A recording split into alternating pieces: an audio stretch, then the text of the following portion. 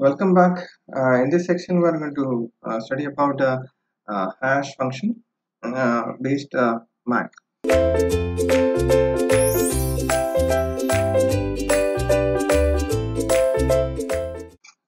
Okay, in last video we have seen the information about the MAC. That is a message authentication code.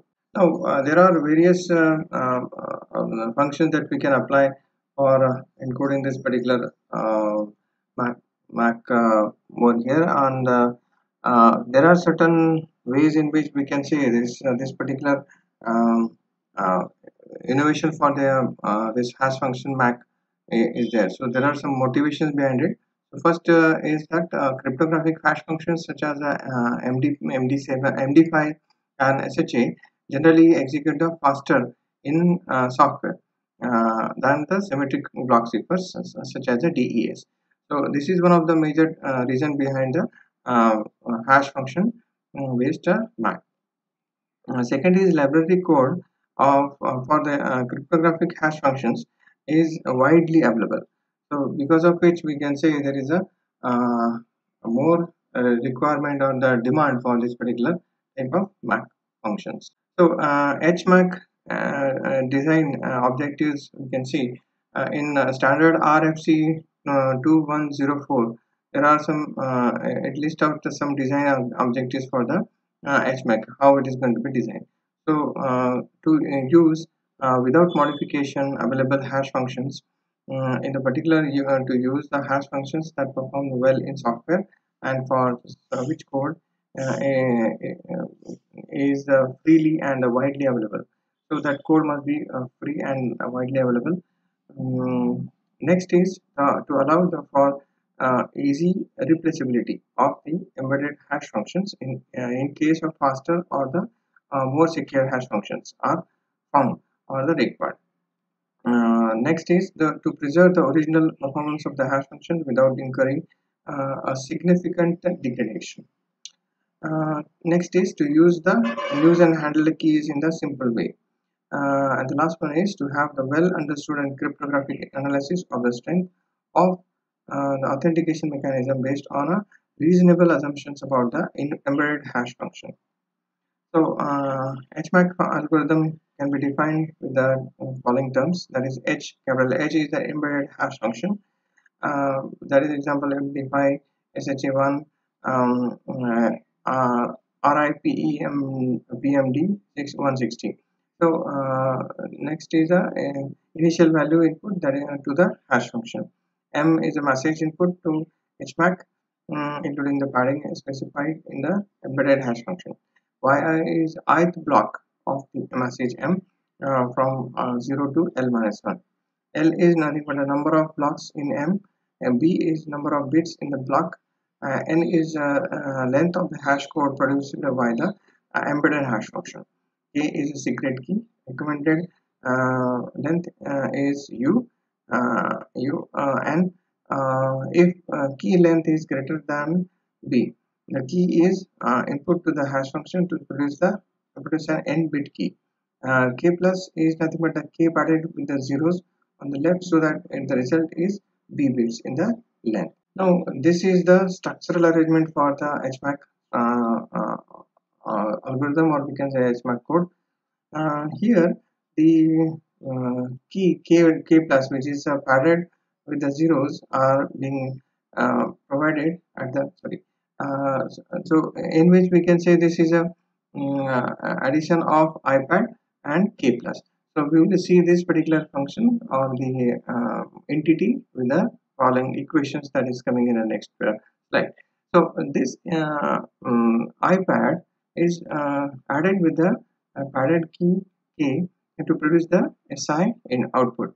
So this is a kind of block input to provide it to the hash function. So here the message is in terms of y0 to yn minus 1 bits, which is provided to the hash function. Hash is along with the initial value produces the n bit output.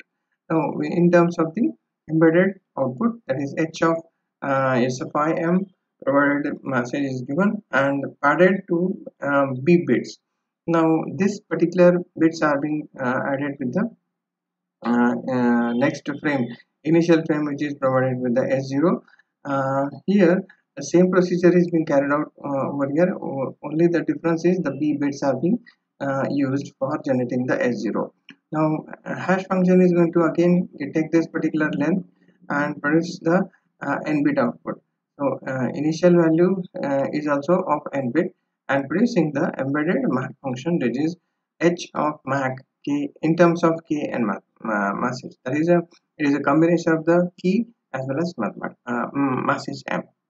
So this forms the structure of the hash message authentication code. So iPad, suppose I is equal to 00110110. So it is a 36 hexadecimal repeated b by 8 times, and OPAD is nothing but a 01011100. So this is the 5C in hexadecimal, which is repeated b by 8 times. So HMAC can be expressed as HMAC km is equal to k plus OPAD h of k plus iPad m. So it can be described as follows: append the 0 to the first end of the k to create a b bit string k plus. That is, if k is the length of 160 bits and b is a 512, then k will be appended with 44 zeros. XOR, when bitwise of exclusive or k plus with the iPad to produce the bit blocks SI. Append m to SI. Again, then apply the h to the stream generated in the step 3. XOR k plus with the OPAD to produce the b bit block S0. Append the next append the hash result from the step 4 to so S0. Then apply h to the string generated in the step 6 and output the result, that the XOR will be iPad results in the flipping one half of the bits of k. The XOR with the OPAD results in flipping one half of the bits of the k using a different set of bits. So by passing S of I and S of 0 through the comparison function of the hash algorithm, we have pseudo-randomly generated two keys from k. Security of HMAC is given in page number 372. MAC-based block ciphers, that is DAA and CMAC. So briefly we are going to see about the data authentication algorithm, which is based on a DES. This algorithm can be defined as using the cipher block chaining mode of operation of DES with an initialization vector of the 0.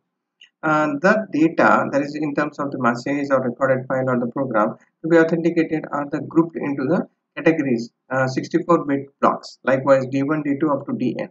Using the DES encryption algorithm E and the secret key K, the data authentication code DAC is calculated as follows: O of 1 is E of K D, O of 2 is equal to E of K D2 O1, O of 3 is equal to E of K D3 O0 O2. So likewise up to On, E of K Dn On minus 1. And so DAC consists of either the entire block and On, or the leftmost m bit of the block with the 16m to 64 bit. So this is very simple structure of the operation of the data authentication algorithm. Fine. For the every DES encryption, we need to have the 64-bit key and the entire the entry of the one particular data, that is of 64-bit. So output of the DES encryption algorithm is output of O1, which is of 64-bit, again which is given as a fed back to the input of the second stage. Now here the data D2 is taken and the output of the first stage is added. The DES encryption standard, the DES encryption is processed with the help of key K and output is produced. The similar cycle is being continued up to n-1. So here the n-1 output of O(n-1) is provided with the next n value, that is producing the DAC, which can be a length of 16 to 64 bit. So the next is a cipher-based MAC, that is CMAC. which is widely adopted in the government as well as industry. Only the masses of one fixed length of the mn bits are processed, where n is a cipher block size and m is a fixed positive integer. This refinement adopted by National Institute of Standard and Technology is the Cipher-based message authentication code (CMAC) mode of the operation for use with the AES and EES. First, let us define the operation of the CMAC when the message is an integer multiple of n of the cipher block's length b.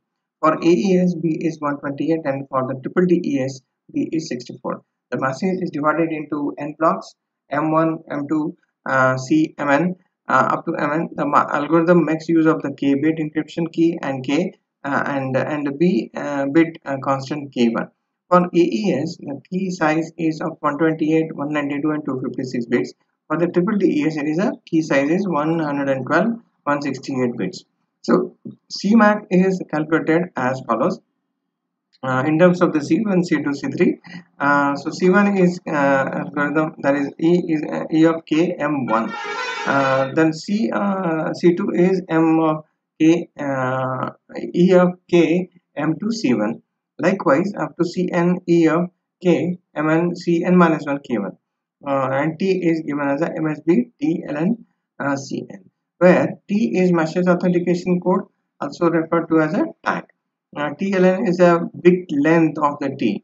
MSB SX, which is S leftmost bits of the bit string X.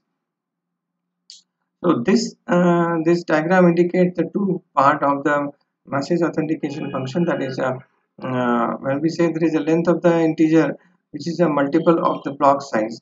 That is here in this case the key size is key is provided for the encryption with the data M1, where the this particular encryption output is provided to the adder of the next encryption level. So such kind of mth this one can be it can actually extend up to nth stage. Okay, now here in this particular case the message length is integer multiple in the first case, and in second case the message length is not an integer multiple of the block size. Then here the message can be there with the additional values added with along with the final message. So this is a MSB which is given into this particular processing output, that is MSB TLN. Now the 2-bit keys are divided from the key bit encryption key, which is as follows. That is L is equal to E of K over B over S to B. That is K1 is equal to LX. K2 is equal to Lx square, that is L into X into X, where multiplication dot is done in the finite field. Gf is equal to 2 raised to b, and x and x square are the first, and the second order polynomials are elements of the b raised to b, 2 raised to b. Thus the binary representation of the x consists of the b minus 2 zeros followed by 10. The binary representation of the x square consists of the b minus 3 zeros followed by 2 raised to followed by 100. The finite field is defined with respect to the irreducible polynomials. That is a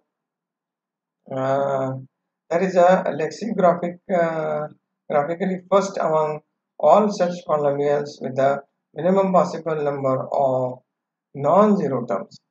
For the two upper block size, that is polynomials are 2 raised to x raised to 64 plus x raised to 4 plus x to 3 plus x plus 1. And second one is x raised to 128 plus x raised to 7 plus x raised to 2 plus x plus 1. So this is all about the Cipher-based MAC algorithm. Thanks for watching.